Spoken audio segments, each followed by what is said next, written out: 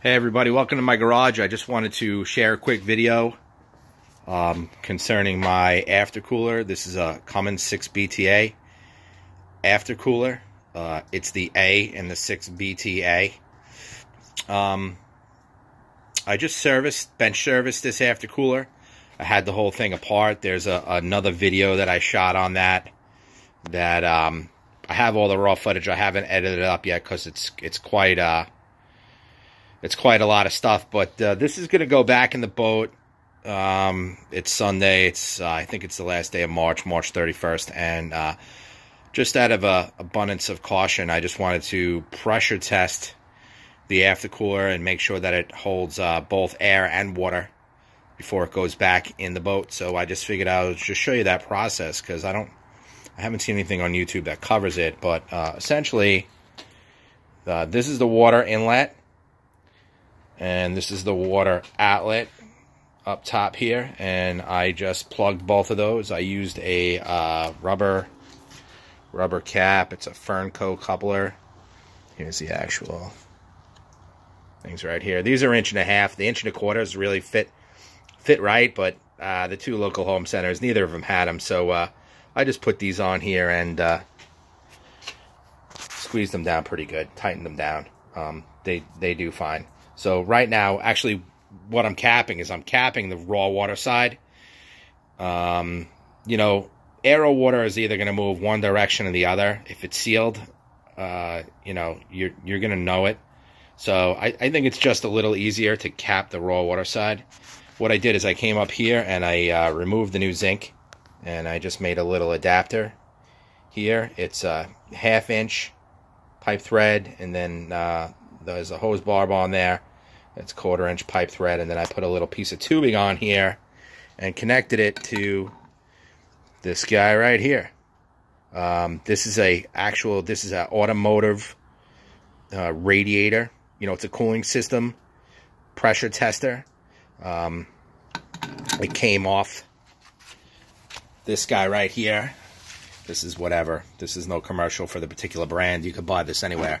I think I stole this from my father. He comes to my house looking for most of this stuff, but this would screw on where your radiator cap goes, and then it's 1/8 inch pipe thread. So I just took it off the pump and then added a barbed adapter on there with a little piece of surgical tubing that I had laying around that I use this stuff for, you know, working on my cars, for smoking out, looking for vacuum leaks and stuff like that. If you also work on your cars, you'll know that I own 3 BMWs, so vacuum leaks are like a given. Okay, you know, you own a BMW, there's 3 things in your life that are certain. You know, death, taxes, and vacuum leaks. So this is what I have here. I just took it off again. So what I'm going to do is I'm going to pump this up to you know, between 15 and 20 pounds, and then I'm going to let it sit for about, I don't know, 15-20 minutes, and if it holds that pressure, then we're good. So I'm going to put you guys on my high-tech tripod right now. Do this here, and here we are. We're back right here. I'm actually just using this spring clamp, and I'm going to spring my phone down because I don't care. It's already got a broken screen anyway. So I don't know. This looks pretty good to me. All right, so let's give it a shot. Okay, I'm all capped up. My pressure in here right now, you'll take a look. You'll see I'm at 0. Okay, right here. Here we go. Pump it up.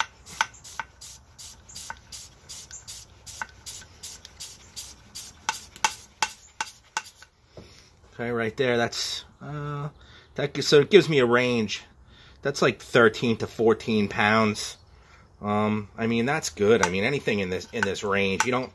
The reason I like this hand pump is because you don't want to put compressed air on this. You blow the thing up. You don't need to do that. Let me bring it up. I'm in here in the green range. Yeah, this is good. This is like between 17 and 19 right there. Try and show it to the camera. So, I mean, it's going to settle. The rubber caps are actually bulging out right now. So, I'm going to say that this needle is just to the right side of 17. So, I don't know. Let's see. I'll come back in about 20 minutes and we'll cap it up. Okay, so through the power of time travel, here we are. We're about 20 minutes in the future. And we're looking good here. We're holding at 17 pounds. I actually figured out if you twist this around, if you kink the hose, if you push on the rubber caps, it actually affects it. But you know, we're holding air, we're holding pressure here. I'm satisfied with the results. If you don't think, I'll just to give you an idea of how much pressure this is here.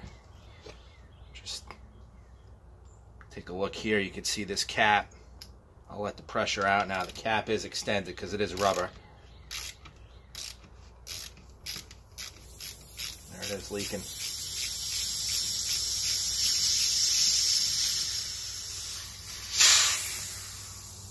So yeah, that's a good amount of air in there. Okay, so I think if it can hold that air for 20 minutes, it's gonna be fine. Okay, I'm just gonna take this out now.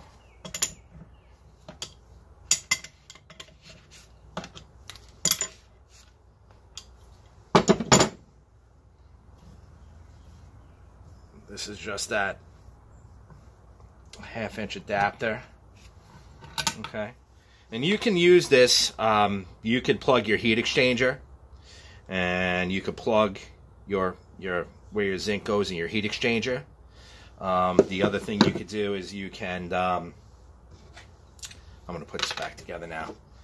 You could also take that radiator adapter that's on there, and you can pressure test the freshwater side, you know, of your system as well. I'm doing a raw water test. This aftercooler doesn't have anything to do with the antifreeze or anything like that. You know, that would be, again, you'd test that system, you'd be testing where all your coolant runs, and obviously that's not what we're doing right now. But you know, basically the same rules apply. Looks good through there. The same rules apply. If you can hold a little air, you can hold a little water. 20 pounds. I wouldn't recommend going above that.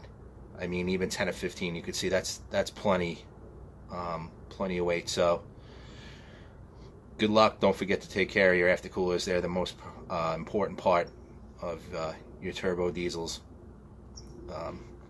intake system there. It's the lifeblood. If they're going to leak and they're going to push raw water, seawater up into your intake, that's not good.